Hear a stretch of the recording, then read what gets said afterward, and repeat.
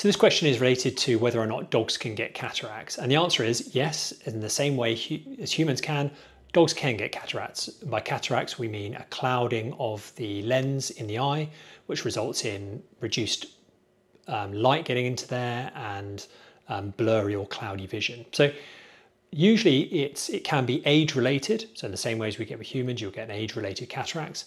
In some breeds, there is a hereditary predisposition, so they're much more likely to develop cataracts. We can find it in secondary to other diseases, and that most commonly is diabetes. So that will cause the sugars in the lens to change. And then finally, you can get it related to a uveitis or an injury to the eye, and it becomes secondary to that. So yes, dogs can very much get cataracts. We tend not to treat them as much as we would do or as aggressively or with surgery as we would in humans. We tend to try and make management changes and manage the dog's environments to allow them to cope.